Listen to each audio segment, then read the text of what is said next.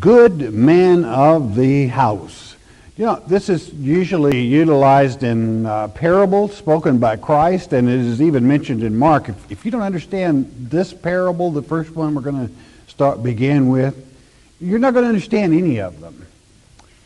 And the parables are likened unto a householder or good man of the house. Now, the word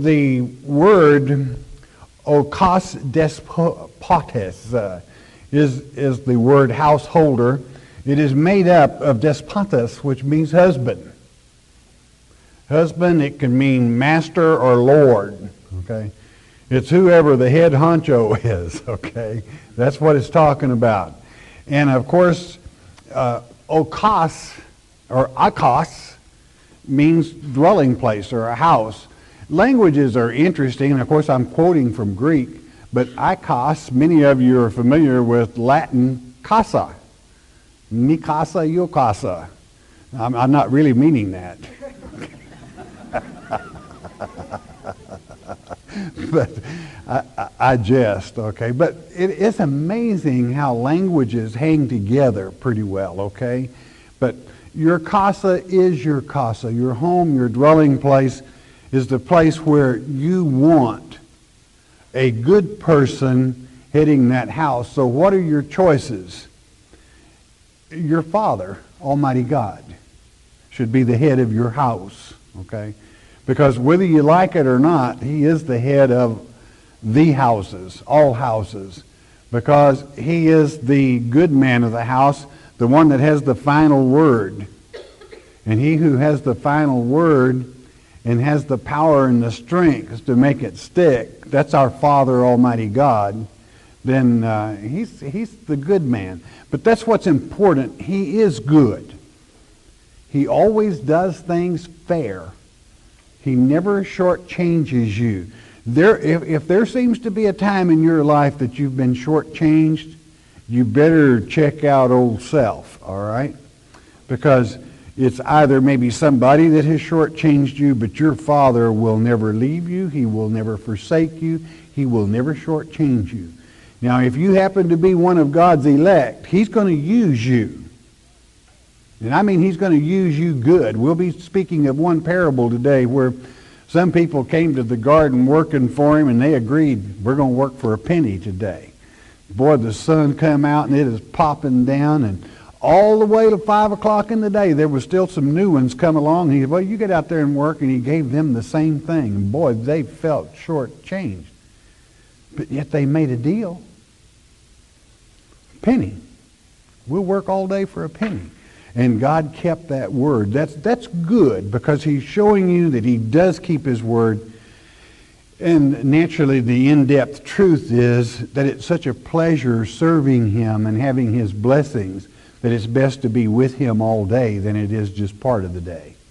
Because a lot could have gone bad there in the other part of that day.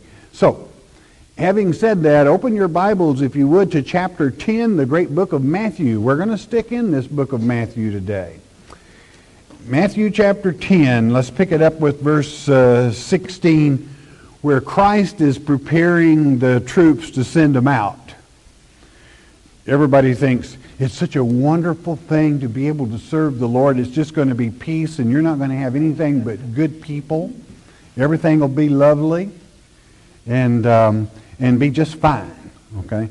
So this is His advice as He sends them out. Beginning with verse 16, Matthew chapter 10. Behold, I send you forth as sheep in the midst of wolves. Be ye therefore wise as serpents and harmless as doves. In other words, be sharper than the wolves are. Why? Wisdom teaches you how to go through it, over it, under it, around it, or simply to take it out. Okay? That's what wisdom does. And when you're wiser than the serpent, which is to say Satan, you're not going to, in as much as God has given you power over him, you're not going to let him in your house anyway, or with your family. In the name of Christ, you're going to order him out. But what has Christ said here? I'm sending you out as sheep among wolves. never forget what the protection of a sheep is. A sheep doesn't have big claws. A sheep doesn't have big teeth to tear and rip. A sheep is absolutely helpless, with the exception of one thing. That's the shepherd. And the shepherd will take care of that sheep wherever they go. That lamb that goes astray, he'll leave the whole herd and go after them. That's his promise. And his promise also is, they are mine and nobody can take them from my hand. So what he's saying here is, you go out, but don't you forget who your protector is, basically, and be wiser than the serpent, and yet harmless as a dove. You know, I've got about probably 60 to 100 doves that I feed every day. And they make such a loving, peaceful sound when they coo. But boy, don't you ever hanky with one of those doves' nest. Whoo! A little old dove will fight stronger and longer for her size and weight, protecting her nest. So God expects us to learn from nature. That's why he utilizes nature so much. Now, what about the serpent? Well, I don't know. Do you trust a snake? Hey, good buddy, come here and jump in my pocket. Or let's play church with you. I'm going to hypnotize you. Well, now that's ignorant. You know why? A snake doesn't know how to play church. A snake by nature has one thing in mind. If you bother him, he's going to smite thee. And he is poison. Okay. So, and there are some pretty good hypnotists, you know, that can zero in. But sooner or later, you play with snakes, they haven't read the Bible, they'll bite you. Okay. They will get you good. So there's so much in that one verse that Christ sends you out to be aware of those things. There's trouble out there. But you will conquer. You will overcome. Verse 17, but beware of men, for they will deliver you up to councils, and they will scourge you in their synagogues. And of course, this looks forward, as it is written in Mark 13 and Matthew 24, of when the false Christ is on earth and people are delivered up before him. All right? And you shall be brought before governors and kings for my sake. For whose sake? For Christ's sake. For teaching truth. For believing truth. For a testimony against them and the Gentiles. Gentiles should be translated nations. Against the nations that come against God, or I'll say it, non-Christian nations. Well, that's not politically correct to say non-Christian nations anymore. I don't care. I don't care whether it's politically correct or not. It's the truth. It's written in God's Word, and I'm not going to let Satan have the victory because some politic and person believes in political correctness. I don't, okay? If there's something out there that will offend you, you mark it, and mark it well. Now, I'm not telling you to be smart. By that I mean abrasive to anyone. But you have to be wiser than the serpent. And that's one of the serpent's main gifts, is teaching and breaking people down to political correctness where you won't even make a stand for Christianity. You'll let them walk all over you for, well, it wouldn't be politically correct. Yeah, I'll have to take a sandwich, you know. You have to stand up for your rights, all right, for Christ's right. We're not second-class citizens. You're not to let them. Well, God said to love your enemies. And if someone smites you on the right cheek, turn the other. Well, that's if you're a preacher, because he was talking to those he was sending out to preach. If you overload their donkey, like another minister, and you're way over his head, and like maybe you would say, there's no such thing as a rapture. It's not even mentioned in God's Word. He might reach out and backhand you, then turn the other cheek, because you're the one that messed up, see. But if you're out on the street and some knucklehead comes up and pops you, deck him. Okay? Why? Well, that's not loving your enemy. Oh, yes, it is. What does God say to do to a child? To correct him. If you love your child, you're going to correct the child. Okay? You're not going to let them run amok. You have to have discipline, and there must be order. And that's the way God expects it to be, all right? Discipline is, do you understand that's what the word disciple means? Is to discipline yourself in God's Word and draw the line, and that's it. Okay? That's it. That's to be loving, to be understanding, but to stand up for Christ. And if anybody tries to put him down or another brother, you take care of business. All right? Verse 19. But when they deliver you up, take no thought how or what you shall speak, for it will be given you in that same hour that you shall speak. And of course, that hour is the same hour that is mentioned in Revelation chapter 17, verse, 10, 13, 12, somewhere along in there.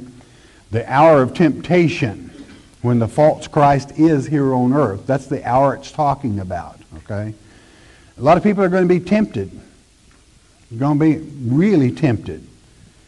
You're not supposed to, all right? You're not supposed to give in to that, all right? Verse 20, for it is not ye that speak, but the Spirit of your Father which speaketh in you. What is the Spirit of the Father? Do you really know? Well, they call it the Holy Spirit. Some people call it the Holy Ghost. Only God ain't no spook, okay? It's God's Spirit, which is the Holy Spirit, pneuma in the Greek, all right? God speaks through you when you're delivered up. And the brother shall deliver up the brother to death, and the father the child, and the children shall rise up against their parents and cause them to be put to death. First of all, who is death? Okay. Hebrews chapter 2, verse 14. Christ came to this earth, born of a virgin, whereby he could destroy death, which is to say the devil. You're going to be delivered up before the devil, all right? Which is the false Christ. Playing church, all right? A lot of people like to play church. You better know what you're doing. And you better stay focused. Because a lot of people are not going to make the train if they're not very careful. That is to say, the first resurrection. Oh, we've got the whole Lord's Day to do some adjusting to attitudes. Okay, why would a brother deliver a brother up to death if he thought it was Jesus? If he thought the Antichrist, who is Mr. Death, was Jesus, he's going to run up and say, my brother is a good man. He just doesn't understand that you're the Christ. And he will turn you in and deliver you up. It is written, Mark 13, and Matthew 24. Not taught all that much, but it is written. Have you read it? Verse 22, and ye shall be hated of all men for my name's sake. Why would you be hated for all men? Because most men will be deceived. And it's because you wait for the true Christ that you are hated for his sake. And he that endureth to the end shall be saved. Why? Well, that's his promise. It's already done. But when they persecute you in this city, flee ye into another. For verily I say unto you, ye shall not have gone over the cities of Israel till the Son of Man be come. That is to say, until the second advent takes place. And what is it to be persecuted for Christ?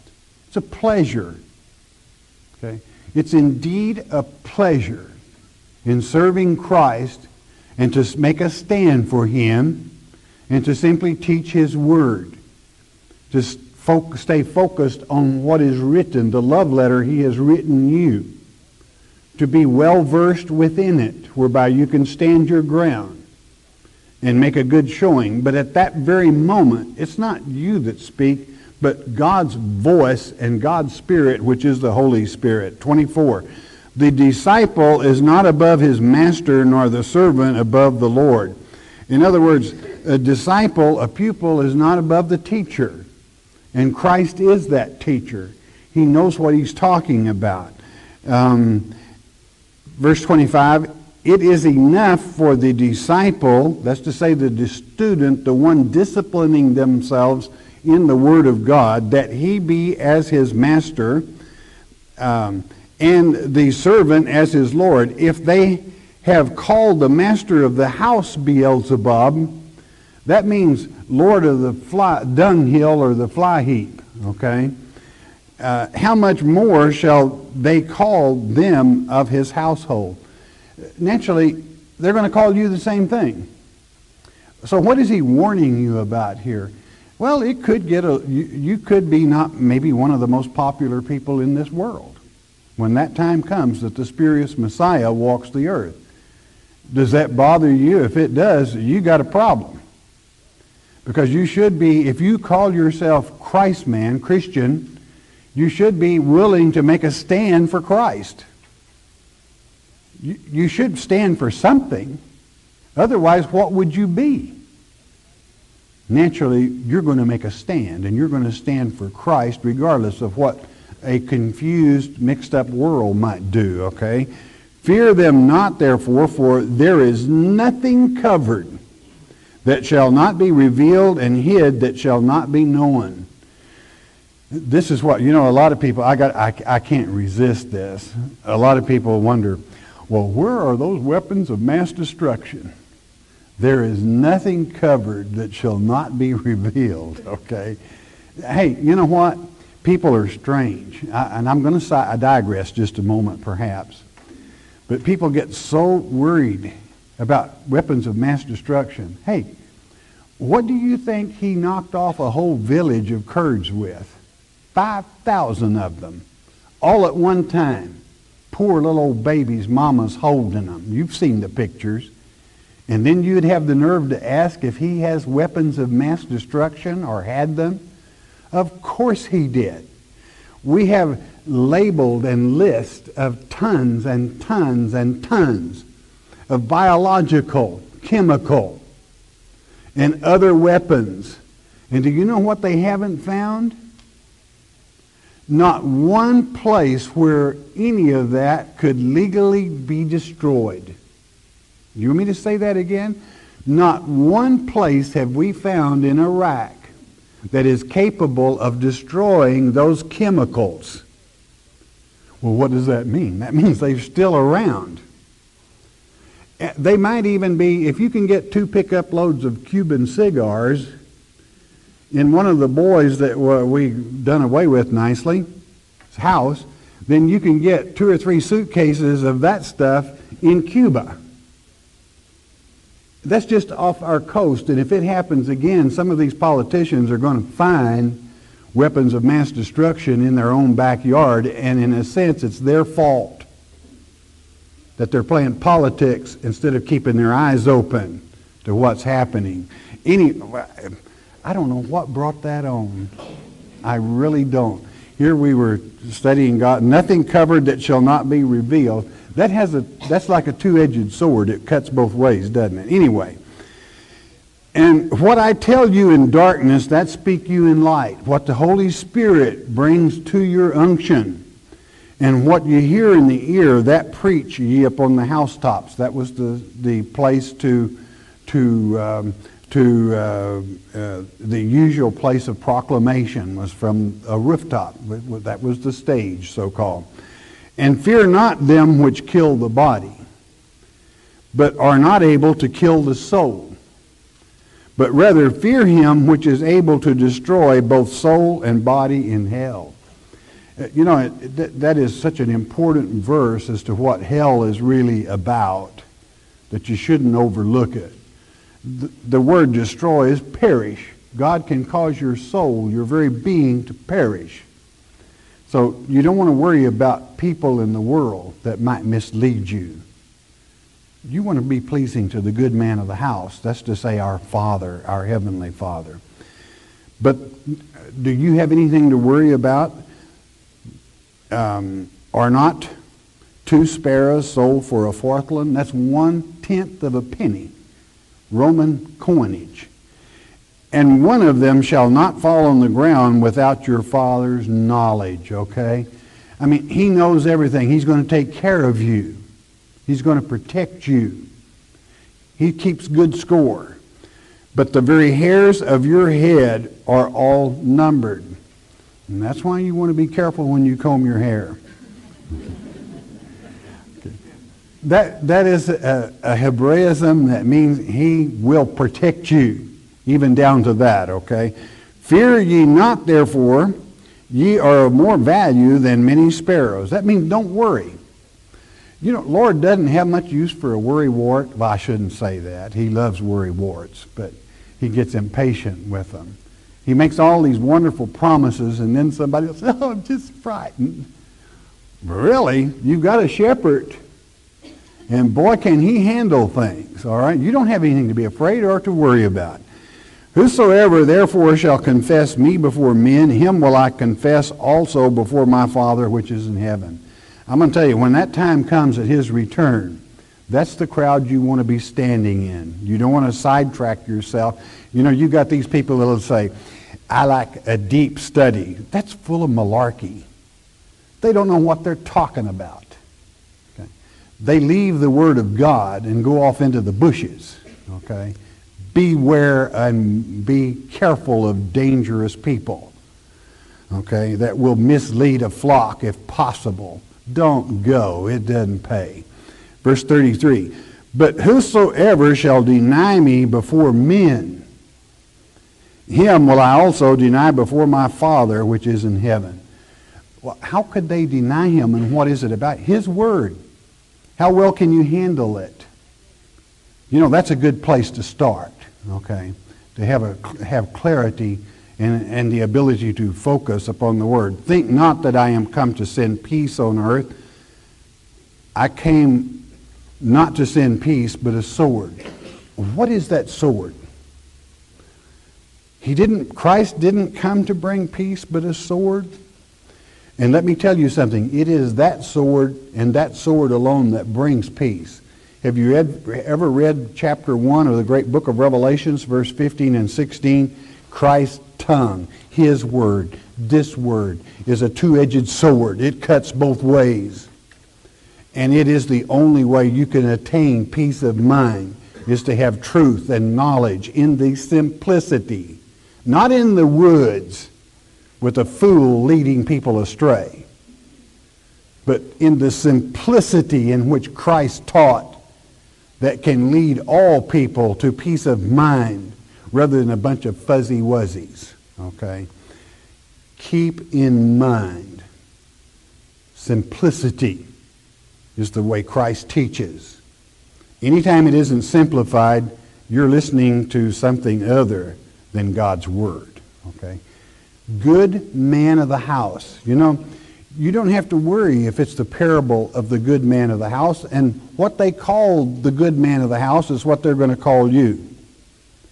So don't worry if they call you bad things if you're following this word. Because Christ, we have the victory. And what a time it's going to be. All right, we're going to still stick. You all remember the 13th chapter. Let's turn over to it. This is the parable of the sower, whereby he said in Mark, if you don't understand this parable, you're not going to understand any of them. And it has to do with the sowing of the tares. Chapter 13, great book of Mark, verse 24. And verse 24 reads, listen carefully to the parable. Mark 13, verse 24. Another parable put he forth unto them, saying, the kingdom of heaven. Now what was that? The kingdom. That's the king and his dominion all over heaven. Is likened unto a man which soweth good seed in his field. That's what it's like. Okay. God won't sow anything but good seed. All right. He looked and it was good after he placed people, all the races on this earth at the end of the sixth day. 25. But while men slept, his enemy came and sowed tares among the wheat and went his way. I mean, you had a thief came in the night, and of course this is the prophecy spoken of in Genesis chapter 3, verses 15 and 16. You know who the enemy was that sowed them. Verse 26. But when the blade was sprung up and brought forth fruit, there appeared the tares also. You know why? Because Zawan looks exactly like wheat while they're in the growing stage. But one produces a bitter, black, poisonous fruit, and the other, the wheat you have as for bread. Okay? 27, listen carefully. So the servants of the householder, here's our householder, head man, all right, came and said unto him, Sir, the servant speaking to him. That's God's children speaking to God, saying, Sir, didst not thou sow good seed in thy field? From whence then hath it tares? How did they get there? In other words, the servants did report it to the good man of the house. All right, same word in the Greek. All right, verse 28. He said unto them, An enemy. Who? An enemy hath done this. The servant saith unto him, Wilt thou then that we go and gather them up? Let's go get them. Let's take care of them. Man, we can handle it. Is that what he wants done? No, listen. But he said, No, nay. Lest while you gather up the tares, you root up also the wheat with them. Now, if there was ever political correctness in the Bible, that's not political correctness, that's wisdom. Okay? There is no way you can take out the tares and still say, I be Christian. Right? Why? Because you got to do it God's way. Well, what did he say? Verse 30, let both grow together until the harvest. That's what the head man said. That's what the householder, God himself, said. And in the time of harvest, I will say to the reapers, which are the angels, gather ye together first the tares, and bind them in bundles to burn them, but gather the wheat into my barn. And so it is. And so it was. Naturally, it was, as you would continue on in verse 39, you would find out as Christ was not speaking in a parable, but explaining one, it was the devil that sowed the wicked seed. That's why Cain's genealogy is separate from Adam's. It is written, it is so. Skip on to verse 51 for me for the sake of time. 51, same chapter. Jesus said unto them, Have you understood all these things? And you really should, beloved. You really should understand these parables. They're very simple. Okay. Then say they unto him, Yea, Lord. Yep, we got it. 52. Then said he unto them, Therefore every scribe which is instructed unto the kingdom of heaven is like unto a man that is an householder, which bringeth forth out of the treasures things new and old, both the New Testament, the Old Testament. And a householder, that's your own house, is going to see that this, from the chief householder, is what rules your house, so that the blessings of God come down upon it. And they surely will. Why? It's his promise. He's the shepherd. He takes care of the sheep. And he takes care of the sheep cot, which is none other than the house of the sheep.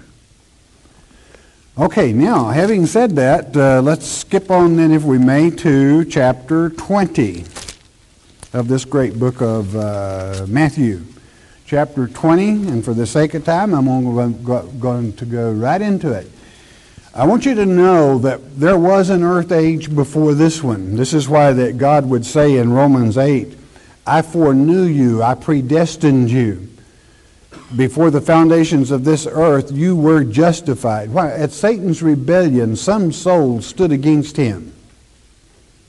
And that explains the great word predestination, or foreordained, as it is utilized. Therefore, when you read of workers in the vineyard, you need to broaden your mind. If you don't quite understand that, don't worry about it. Put it on the shelf and let it sit there, all right? But I say that to prepare you for the in-depth understanding of this parable. Chapter 20, verse 1, For the kingdom of heaven is like unto a man that is an householder. There's that word again. It's that simple. There's nothing complicated or deep or confusing about it. Which went out early in the morning to hire laborers into his vineyard. I mean, that's a very common thing to do. When the crop's ready to pull in, or when the vines need dressing, and Christ is that vine, God is the pruner thereof. All right? You get out of line, God prunes you. Whack. Okay? And when he had agreed with the laborers, and the word agreed is very important. They came to a oneness on the price, agreed with the laborers for a penny a day. He sent them into his vineyard. Fair, honest. I mean, we got a contract. It's set. Penny a day. Okay? And he went out about the third hour and saw others standing idle in the marketplace. This would be about 9 a.m., all right? And said unto them, Go ye also into the vineyard, and whatever is right I will give you. And they went their way. And this, we got people going to work early in the morning, and then we got one at 9. You know, they put in a full day back then, okay? They didn't punch the clock on just 8 hours, all right? Again, he went out about the 6th and the 9th hour, and did likewise. This would be about 12 noon and about 3 p.m. But don't you think, I don't care what time it is, that people should be invited into the kingdom? Naturally. There's no selfishness in your heart.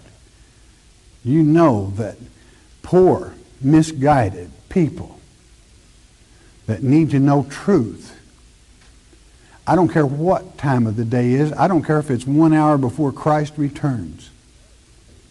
If they repent and love the Lord and come out of confusion, then they deserve what the ones that were blessed from the very beginning had.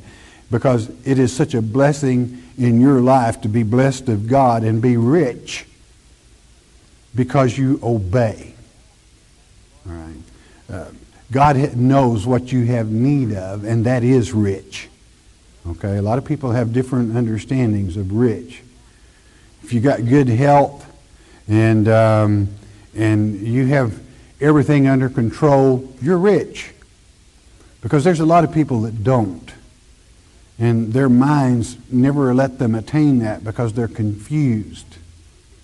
And they worry too much. And they can never enjoy that peace of mind that you have. That's rich, my friend. Verse 6. And about the 11th hour, I mean, we're all the way at 5 p.m. here, our time. He went out and found others standing idle, and saith unto them, Why stand ye here all the day idle? What are you doing this for? Verse 7. And they say unto him, Because no man hath hired us. He saith unto them, Go ye also into the vineyard, and whatsoever is right, that shall you receive. Now, God believes in putting people to work. Why? Because God doesn't like lazy people necessarily. That's the truth, friend. God considers a lazy person as a set of hinges. You know, this is proverbial. It's a proverb. He says, you're like a set of hinges to a door, only you're hinged to a mattress. All a sluggard, a lazy person can do is flop from one side to the other. And that's about the story of their life. Whew! You know, God likes workers. He doesn't like people being idle and standing by, okay? So it didn't matter that it was 5 o'clock. He put them to work. And the reason was, what did they say? Nobody hired us. When you plant seeds, you're hiring people.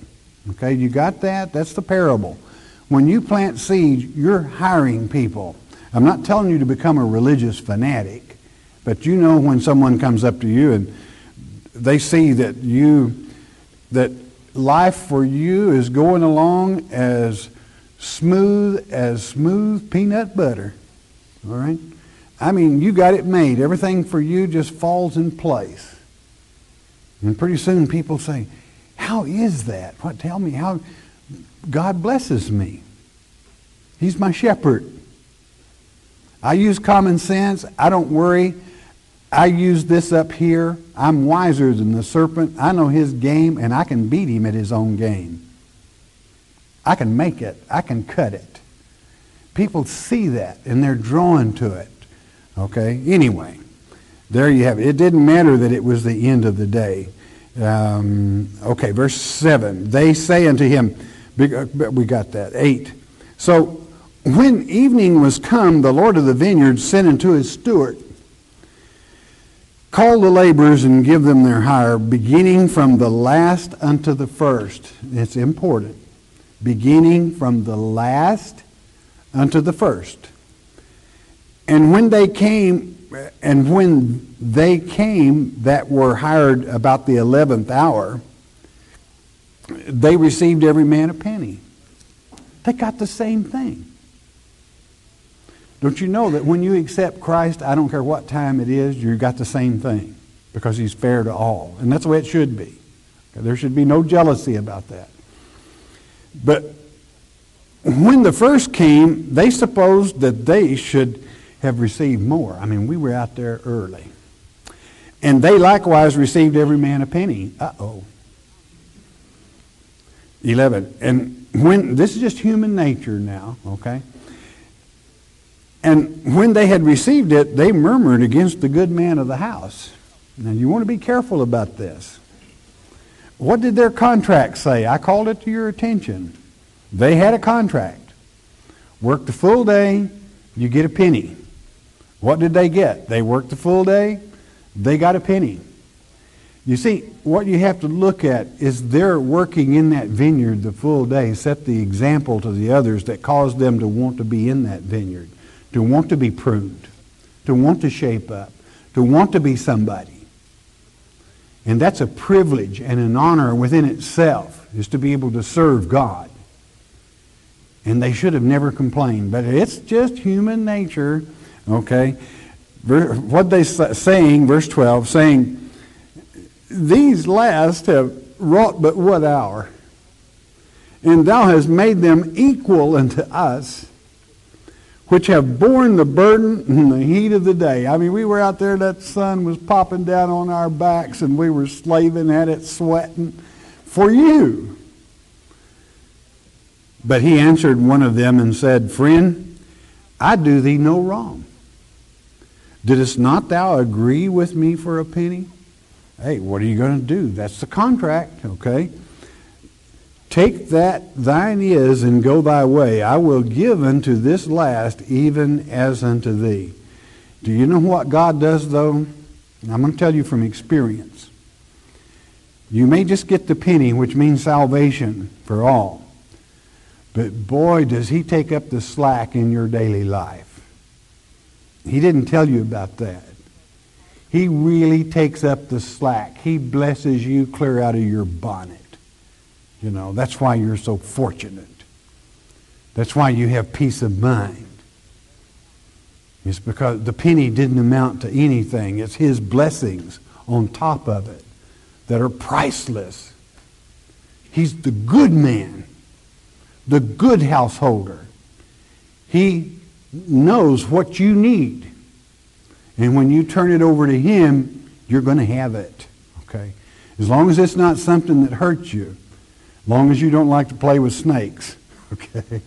You like to play with snakes, he may not give them to you any more than you would one of your children. All right? There's things he knows you've got no need for.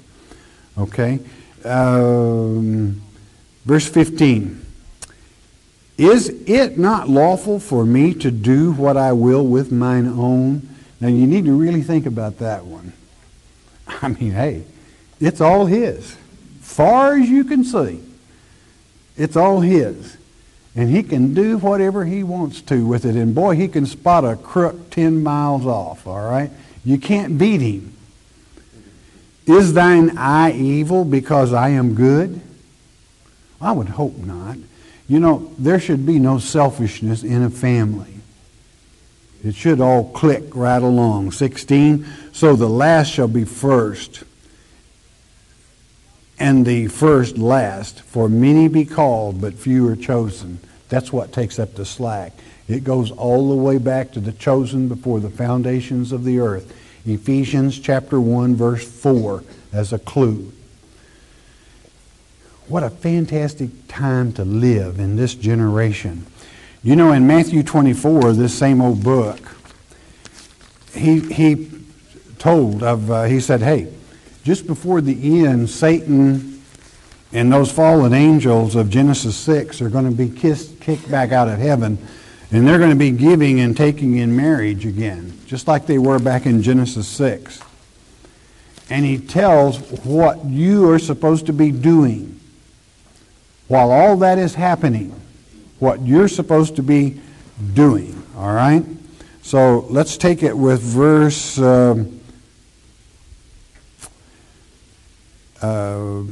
42. 42, okay? And verse 42 reads, "Watch therefore," and this has to do with watching for the return of Christ and the events that go down and how it comes to pass, all right? This is Matthew chapter 24, verse 42. "Watch therefore, for you know not what hour your Lord doth come." And that's that hour of temptation again. Don't be tempted by Satan as the spurious Messiah. But know this is what you need to know, that if the good man of the house, that's why we came here.